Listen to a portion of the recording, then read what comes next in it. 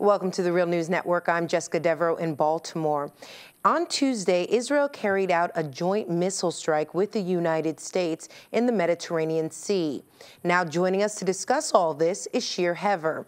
Shir is an economist studying the Israeli occupation of the Palestinian territories for the Alternative Information Center, a joint Palestinian-Israeli organization dedicated to publishing alternative information and analysis. Thanks for joining us, Shir. Thank you, Jessica, for having me.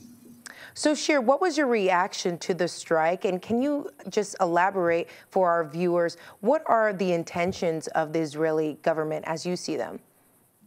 This strike was actually of a missile that is supposed to imitate the kind of rockets or missiles that could conceivably be fired from Syria against Israel in case of a war or against other targets.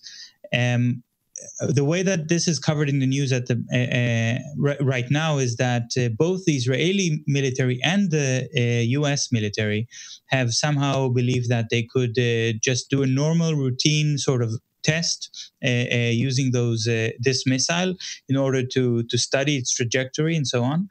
And that the launch will not be detected and will not contribute to the tension in the area, especially considering the speculations about an attack by the United States against Syria in the near future. I think there is a possibility that both military commands have simply got it wrong and had no idea that this test or exercise will draw so much attention. But I think there's also some merit to the speculation that the Israeli army is currently very frantically trying to create evidence that it needs to prepare, and it needs more budgets in order to prepare itself for a face-off against Syria. So what are the interests of the Israeli government? The Israeli government does actually the most rational approach is to stay out of the situation in Syria, the civil war.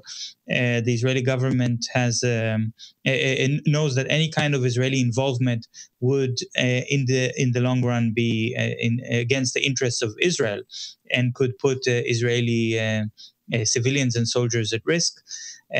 But on the other hand, the Israeli government tends to be drawn into these conflicts because of a lot of political interests. And what we see now is that Netanyahu and his loyal ministers are trying to juggle several balls at once. They're trying to get the public to support their continued policies, which emphasize security at the expense of social projects and social spending. And at the same time, they're trying to avoid creating the impression that they're heading toward a complete disaster and trying to drive the country off a cliff by starting wars that they're not able to finish. Now, I think from the point of view of Netanyahu, he's actually already achieved his goal, because Netanyahu I don't think he wants war between Israel and Syria. Maybe he doesn't mind so much that U.S. soldiers will bloody themselves and bloody Syrian civilians, and that doesn't necessarily worry him so much. But it certainly wouldn't be very good for him if Israel will enter an armed conflict in which it cannot achieve its strategic goals. But at the same time, there's a lot of pressure inside Israel to try to improve the social situation, to try to reduce social inequalities, and to increase public spending. Israel is the highest spender in the world on military and security. In terms of a proportion of its GDP. So there has been a campaign for years to try to reduce the defense budget. But because Israel's defense budget is so large, it has created around itself a whole community of the Israeli elite, of generals and officers and people in the arms industry, this is their livelihood, this is their source of income. And a cut to the Israeli defense budget is something that they're very much concerned about. In this sort of internal political struggle in Israel, it has finally been achieved with a new government, which has just recently come into power, to reduce the defense budget by $1 billion. That's a marginal reduction. Actually, it's a small amount compared to the total size of the defense budget, which is over $20 billion. But nevertheless, it was a certain precedent that it is possible to cut the defense budget and use that money for other purposes. With the current crisis in Syria, the current civil war, and the chance that it will also affect Israel, the government has been able to undo all of this political process that has taken years and cancel the reduction of the defense budget. That means this $1 billion will go back into the defense budget and will be cut from education programs, from health programs. And in order to justify this, it's very important to get the Israeli public into a state of fear.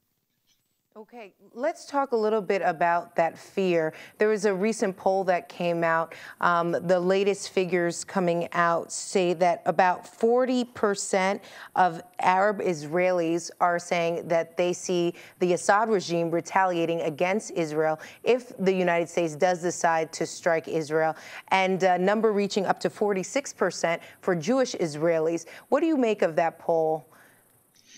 Well, it shows that possibly Netanyahu has been successful in getting the public into a state of panic. Every 10 years or so, there is a threat of a chemical attack against Israel. And this has started with the Gulf War of 1991, in which all Israeli citizens were issued gas masks in order to protect themselves from a possible chemical attack. No chemical attack has actually come. Two people have died because of anxiety, because they were expecting a chemical attack. But the massive industrial project of outfitting the entire population with these masks to protect them from a possible chemical attack has become an aspect of the Israeli military-industrial complex. The thing about these masks and it's not just a mask, it's also a kit that contains toxins, very dangerous toxins, actually. But in the case of nerve gas attacks, these toxins are supposed to act as a counter agent. And the thing about these kits is that they have a short lifespan. And in 2003, when the United States invaded Iraq again, the kits that were issued in 1991, most of them were no longer valid, no longer workable. So once again, the state had to very quickly, frantically organize the production and distribution of another set of kits to the population. These things cost a lot of money, and there are companies that make a very good profit from that. And now we see 10 years later, when the kits that were issued in 2003 no longer relevant, no longer usable, that there's a lot of talk in the Israeli media about whether there are enough kits, whether they should be distributed again and produced en masse again. And I think that's why the issue of a chemical attack was so important to the Israeli government. This is something that we've seen up to now, up to 100,000 people in Syria that were killed in the civil war. But Netanyahu has actually put a lot of pressure on Obama to say that chemical weapons would be a red line.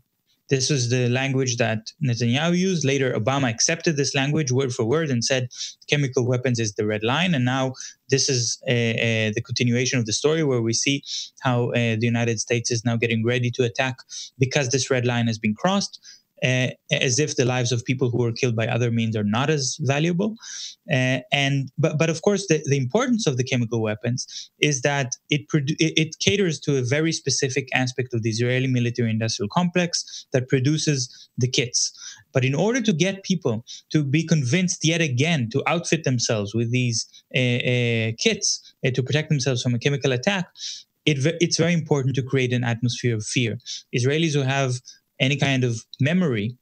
I have this memory because I've lived in Israel during these last two wars and lived through this craze of everyone has to have their kits with them at all times. children would take these kids with them to school and so on, is something that the public has to envision that a chemical attack might be coming any moment. This is something that actually has a lot of very negative side effects, psychological side effects, because the people become really afraid, even though there is actually no evidence that chemical weapons would be pointed at Israel at all. And I think that for Netanyahu, this kind of fear is what would justify increasing the defense budget, which is something that's very important for his coalition and for his allies within the top military brass. Getting a lot of contracts for the Israeli weapon companies, especially those companies that are producing those kits, and also distracting from the whole issue of the social conditions in Israel, which are in a state of collapse and crisis and very high inequality, and the predictable and obvious failure of the Israeli government to make any headway in the peace negotiations with the Palestinians, because now peace talks have resumed again. But I think everybody knows that Israel is not willing to make any offers that it didn't offer before, meaning that there's no chance to end occupation and no chance to resolve the reasons for the conflict and the repression of Palestinians based on these talks. But in order to convince the public that Netanyahu is not completely incompetent, he needs people to believe that they need a strong leader who's more concerned about security issues, and that's why the instability in Syria has already served its purpose for Netanyahu. Well, really important points there, Shir. Thanks so much for joining us. Thank you, Jessica. And thank you for joining us on the Real News Network.